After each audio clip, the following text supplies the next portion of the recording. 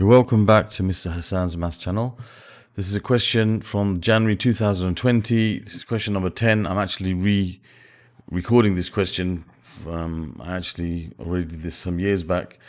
However, some students have pointed out that the voice is lagging quite badly in that particular video.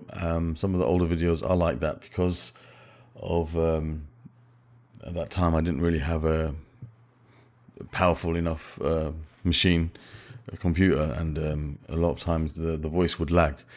Okay, so I'm going to re-record this question because I think it's lagging pretty badly here. Quite, the words are not matching the pictures, and they're quite a lot off. So that's why I decided to re-record this video so it's more understandable. So going straight ahead with this question here is about a curve C, which is given an equation y equals 4x cubed minus 9x plus k over x, where x is greater than 0 and k is a constant. The point P, which has x coordinate of half, lies on the curve C. Given that P is a stationary point of C, show that k equals minus 3 over 2. Okay, so now a stationary point, the key words here is the stationary point. Okay, a stationary point is a point of zero gradient. Okay, this is a point of zero gradient. That's what stationary point means. It could be a turning point, could be a maximum, could be a minimum, could be a point of inflection. The point is, it's the gradient of the curve at the stationary point is always 0. And the gradient of a function is given by dy dx, which is what you get when you differentiate the function. So we have y equals 4x cubed minus 9x. Now k over x can be rewritten as k times x to the power of minus 1 to get it ready for differentiation. To prepare something for differentiation, you have to write the x terms in the numerator. And we know that 1 over x is the same as x to the power of minus 1. So k over x is like k times 1 over x. So it's like k times x to the power of minus 1. Okay, so that's important for us to understand the rules of indices for us to be able to differentiate and manipulate these expressions. Now we've got it ready for us to differentiate. We will differentiate this expression or this equation by differentiating both sides with respect to x. So this side becomes dy dx. This becomes, now when you differentiate something with respect to x, it's an x term, you multiply by the power. So it becomes 3 times 4, which is 12. And you take 1 from the power, so that becomes a 2. And here you have minus 9x. So basically what effectively happens here is you drop the x because you multiply by the power, which is 1. So it's 1 times 9. And you take 1 from the power, it becomes x to the power of 0, which is 1. So you end up with minus 9. And here again you multiply by the power, so it's minus k times x. And you subtract 1 from the power, it becomes a negative 2. So this is what dy dx is. And we know that when x equals 0, when x equals a half, we know that dy dx is equal to 0. So if I replace the x in the gradient function with a half, then this gradient function should be equal to 0, because when x equals a half, the gradient is equal to 0. So you have 12 times, what I'm actually going to do here is I'm going to rewrite this a little bit first. So let me rewrite this as 12x squared minus 9 minus k over x squared. Just rewrite this in index form again. This is like the reciprocal. So this is like k times x to the power of minus 2, which is k times 1 over x squared, which is k over x squared. It's k over 1 times 1 over x squared, k over x squared. So I'm going to now replace the x with a half. So 12 times a half squared minus 9 minus k over, and this is a half squared, and we know that that's equal to 0.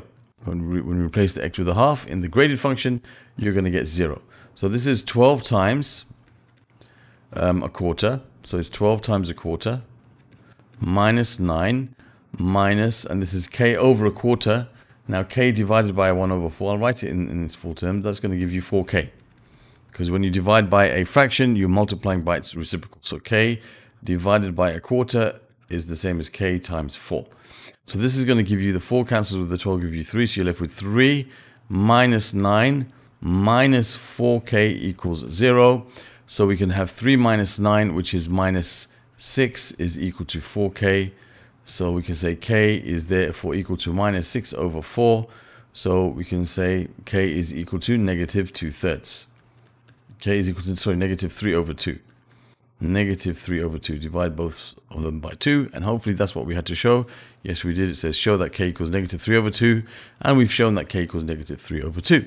So that's part A done. Okay, so we know the stationary point is when the gradient is 0. We differentiate the function in terms of the k there. And we replace the x with a half. Because when x equals a half, the gradient is 0. And when you solve the subsequent equation, you end up with k equals minus 3 over 2. Then it says, determine the nature of the stationary point at P, justifying your answer. Okay, now if you want to find the nature of the stationary point, you've got to find the second differential, which is d squared y dx squared. Okay, we've got to find what that is.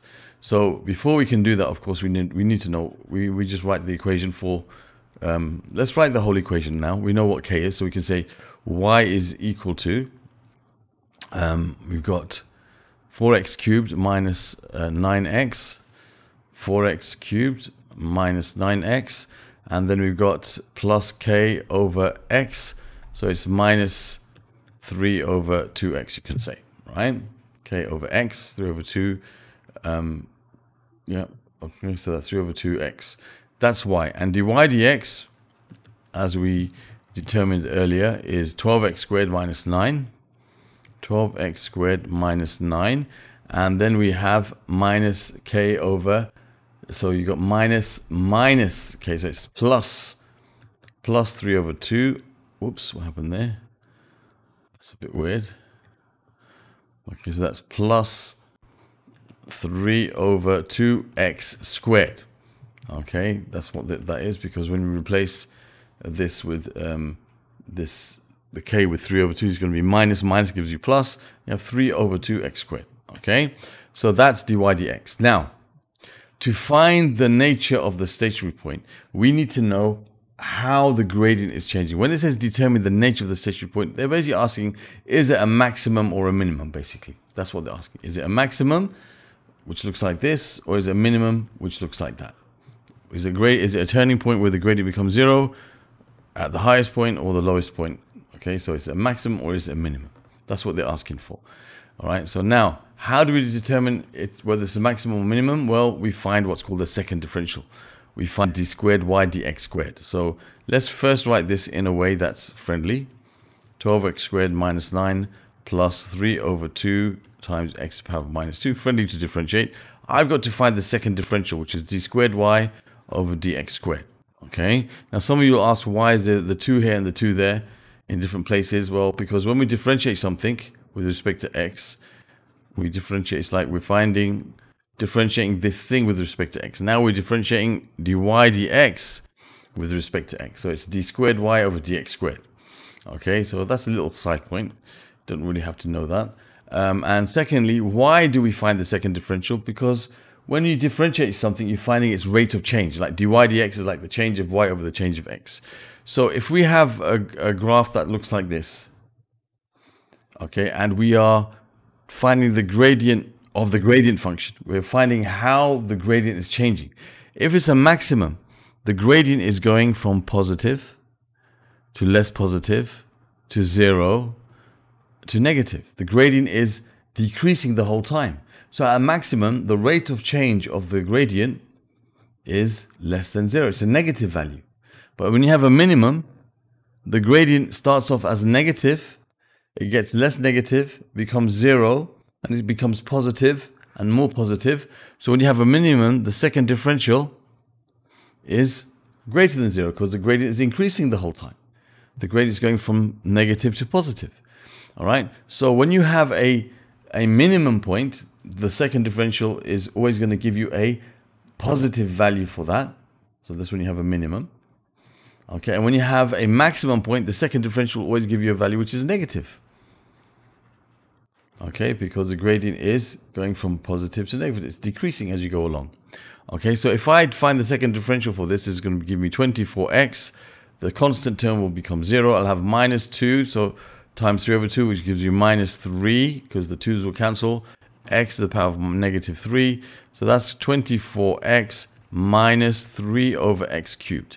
So we know that when x equals a half, was it a half? Yes, when x equals a half, okay, at p, so at p, x equals a half. So we're going to say that the second differential, therefore, dx squared is going to be 24 times a half minus 3 over a half cubed. Okay, so that's going to give you 12 minus, and that's 3 divided by 1/8, which is 3 times 8, which is 12 minus 24, which is going to be negative 12. Okay, so we can say that as the second differential, d squared y dx squared, is less than 0, therefore at p we have a maximum. It's a maximum because the second differential is negative. All right, the second differential is negative. The gradient at that point is going from positive to negative. It's decreasing as we're going along. So when the second differential is less than 0, we have a maximum. If it was greater than 0, we have a minimum. Okay, so this is a way to understand why that is the case. If you don't understand, it's not a big deal.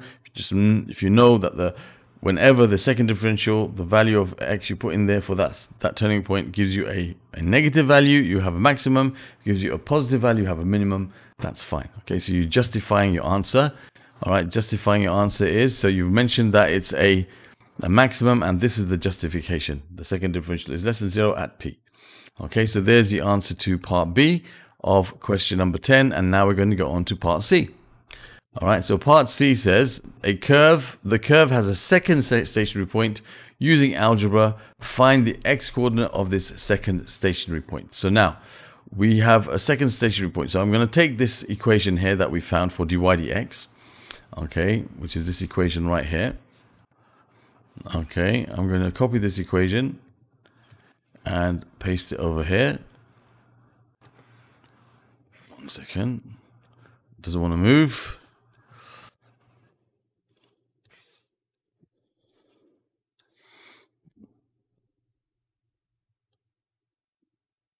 Okay, it's moved now. All right, so we know that at the stationary point, the gradient is equal to 0. Okay, so dy dx is equal to 0. So we got 12x squared minus 9 plus 3 over 2x squared is equal to 0. Okay, so we got to solve this equation. Now, to solve this equation, I need to get rid of this denominator. So what I'm going to do is I'll multiply both sides by 2x squared to get rid of the denominator. That's going to give me 24x to the power 4 minus 9 times 2x squared, which is 18. 9 times 2 is 18. So that's 18x squared plus 3 equals 0. Now we have what's called a disguised quadratic. This is called a disguised quadratic. Why? Because you have a term which is the square of another term inside this. So like I can say, for example, let the letter b be equal to x squared. So I can say that this is minus 18b. And that means b squared would be x to the power 4. So this is like 24b squared. And I've got plus 3 equals 0. So this is like a disguised quadratic, as I mentioned. And we can see that there's a common factor of 3 in each of these terms. So if I divide both sides by 3 to get rid of the common factor of 3, that gives me 8b squared minus 6b plus 1 equals 0, which makes it easier for us to try to factorize this. So now we're going to factorize and solve for this for b. Okay, so when I factorize this, this is going to be 8b squared, and this is going to be plus 1. Two numbers multiplied to give me plus 8b squared, and when I add them, I get negative 6b. Okay, the product is 8b squared, the sum is negative 6b. They both must be negative, and it must, of course, be 4b and 2b. When you multiply them, you get 8b squared. When you add them, you get negative 6b. So the common factor from these two terms here is 2b. 2b times 4b is 4b squared. 2b times minus 1 is minus 2b, and 4b times minus 1 is minus 4b. So you end up with 2b minus 1 and 4b minus 1 equals 0. So you end up with 2b equals 1, 4b equals 1. So b is equal to a half, and b is equal to a quarter. Okay, so now we can say that x squared is equal to a half, or x squared is equal to a quarter. All right, so that means x is equal to plus or minus the square root of a half, or x is equal to plus or minus the square root of a quarter. Now, right in the beginning of the question, something very important that we should note. It says x is greater than 0. Okay, so when we have an answer like this, we know that we have to exclude the negative value. So we say as x is greater than 0, say x is equal to 1 over root 2, and x is equal to a half. Now we know this solution already. This is the point P. So this is the other point. Okay, so when the other point is when x equals 1 over root 2, which we're going to write as root 2 over 2. So x equals root 2 over 2. This is the x coordinate of the other stationary point. So this is the x coordinate of the other stationary point. Does it give you a letter? No. So this is x coordinate of the second stationary point. And they didn't tell us to find the nature of this or anything. They just told us to find its value. They didn't tell us to find the y coordinate either. They just want the x coordinate. So that answers this question and completes this question here. So I hope that was clear. The other questions on this paper, the January 2020 paper, are found in the playlist that will appear in this region over here. Other questions from this topic of basically differentiation from P2 and stationary points, you can find in the playlist that will appear over here. Applications of differentiation. You'll also find a video up here which will teach you how to use my channel to find other content that might be useful for you in an easy way. And you can subscribe to the channel by clicking on this link. Thank you for watching, and see you soon.